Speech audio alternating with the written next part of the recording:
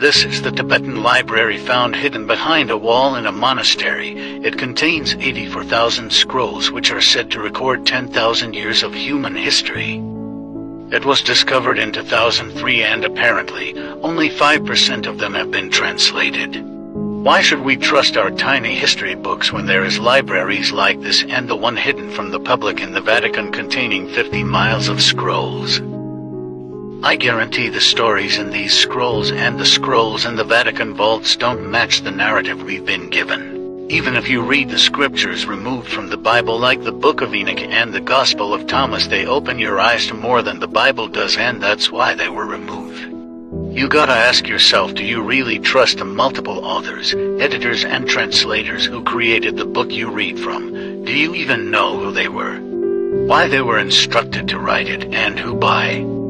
Two of the most powerful pieces used to enslave the masses are the Vatican and the Crown of England. Both were involved in the creation of the KJV. King James wrote the Book of Demonology before he had his own Bible knocked up by Sir Francis Bacon and the Jesuit order. Francis Bacon literally helped create the English language and was said to be one of many occultists behind the character Shakespeare. It's also speculated that he was the father of Freemasonry. You really have to start questioning the origins and etymology of everything you've been taught. Only then will you start seeing the bigger picture.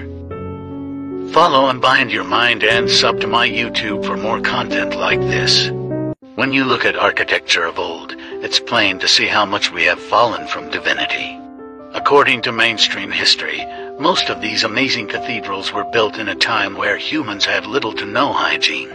That's like believing you could employ your local beggars to build something like this. You can't even make it make sense when looking at this critically.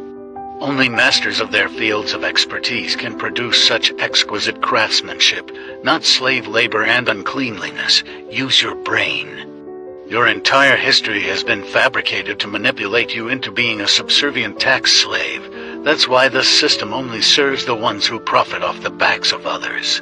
This realm was built to serve our every need, but this system was built to charge us for them. These magnificent structures were built by a free people who were not bound by illusory authorities and their control freakism. You really have to stop trusting what you've been taught is the truth and start trusting what you can see and understand as truth, because your senses are not lying to you, but this system clearly is.